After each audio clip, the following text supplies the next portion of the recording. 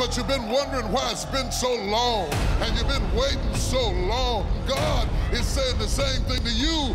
You get it in your spirit before you get it in your life. If you would release everything you got to God.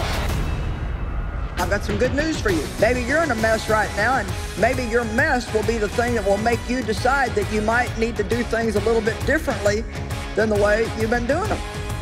Thank God for the beautiful gift of repentance.